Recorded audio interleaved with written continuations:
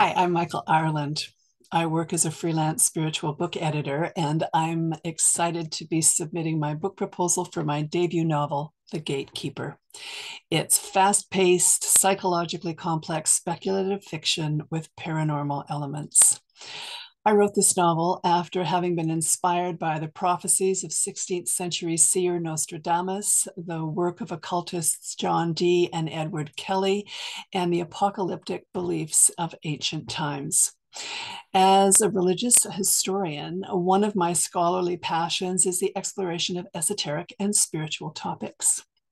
Over the past 25 years, both in university and privately, I have studied alchemy, witchcraft, Gnosticism, the New Age, and many other ancient and modern occult and spiritual philosophies.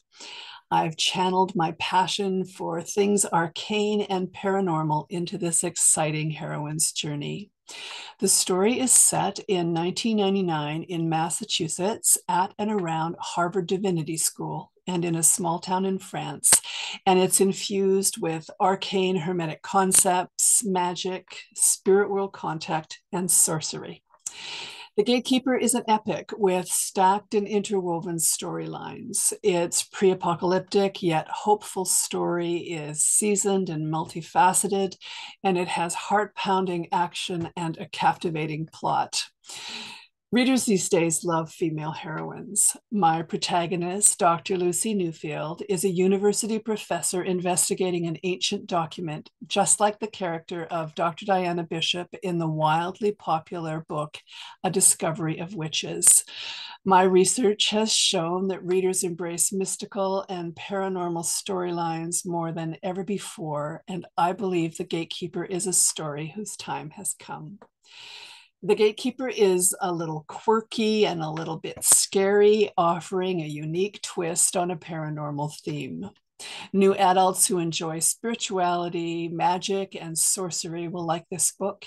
Older adults who like esoteric history and ancient mysticism will like it too. The Gatekeeper is an inspirational, supernatural adventure that delivers a message of hope for our troubled world. Our world is filled with challenges, and the Gatekeeper shows readers that the light of spirit always vanquishes the darkness. I hope you like reading The Gatekeeper.